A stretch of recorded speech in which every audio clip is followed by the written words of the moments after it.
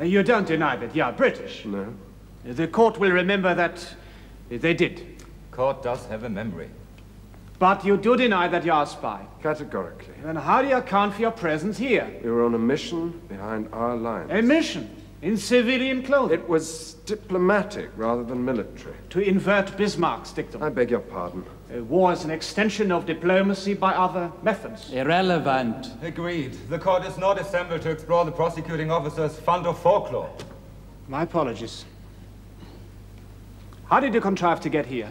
I must have crossed the lines in error. You are an experienced pilot. Yes. And you're flying from Sainte-Marie to where? Now please, the whereabouts of a diplomatic mission cannot be confidential. RFC Candace. RFC Candace. Please. Yeah.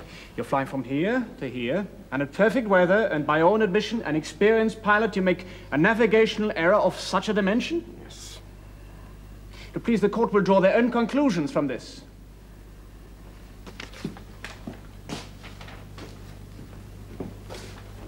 Do go on. My engine seized. I made a forced landing. When we found out where we were, we decided to hide till we worked out what to do next. As for the curé, we forced him to help us at gunpoint.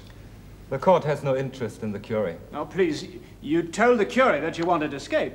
Yes. Well, in fact, you sabotaged your airplane in an attempt to conceal your traces. No, in fact, it was destroyed by another British aeroplane. Indeed, why?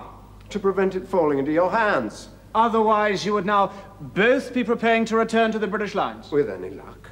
Do you really expect the court to believe that? Yes. No, well. I suggest that your story is as lacking in plausibility as it is striking in its ingenuity. Was meinen Sie dabei? Die Geschichte ist so kurz an Glaubhaftigkeit, wie sie lang an Erfindung ist. Begründete Annahme. Overruled. Provided he can satisfy us to the facts, the prosecuting officer's inference is amply justified.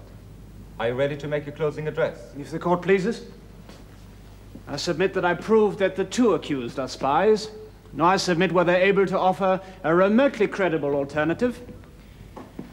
Espionage is not only against the rules of war, it is a particularly vicious, insidious, and distasteful attack that no civilized country can tolerate and never has. The penalty is death, and I demand it.